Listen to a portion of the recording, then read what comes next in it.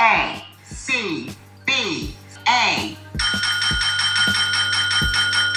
Yes, sir. We're officially back at it. Boog Nice coming at you with a quick update. So first and foremost, please go back and check out last week's episode or last weekend's episode of the Articulated Comic Book Art Podcast. Episode 183 is available for your listening and viewing pleasure. Pretty sparse news week, so it wasn't really a lot to talk about in terms of news. However, we did talk about the Batman movie in depth towards the end of the show. It was a good show. It was a good discussion. Check that out. Don't forget to rate, comment, and subscribe. Next order of business, ACBA Cutouts Locations and Communications sets are beginning to ship. They are currently being packaged, processed, labels are being printed out. This has been a very long process to get these out, but I'm very happy with the end result for this set. So this is a set, as the name describes, of locations and communications. They are Star Wars locations, DC locations, Marvel, and G.I. Joe, as well as some communications that can work as telepathic communications or radio communications, and a couple of little surprises thrown in there as well. I really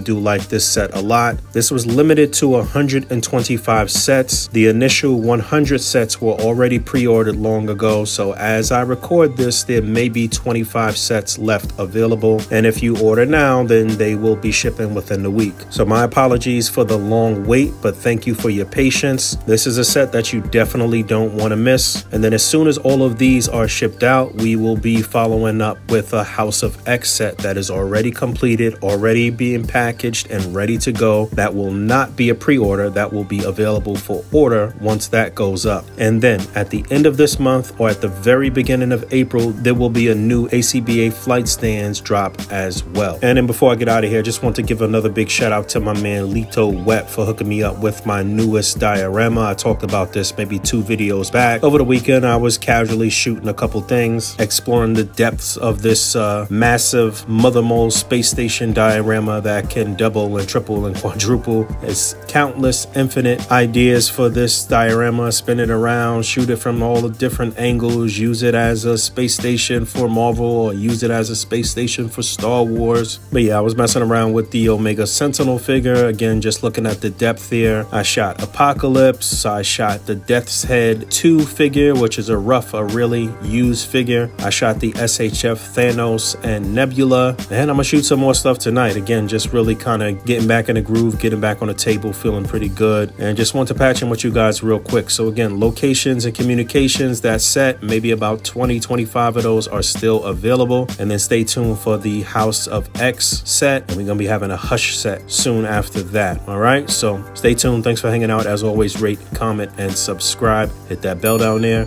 and until next time, peace. I'm in the game, I'm grinding, I got to play 24 hours in a day, 7 days out the week, I never sleep. I'm on my grizzly bear, 52 weeks out the year.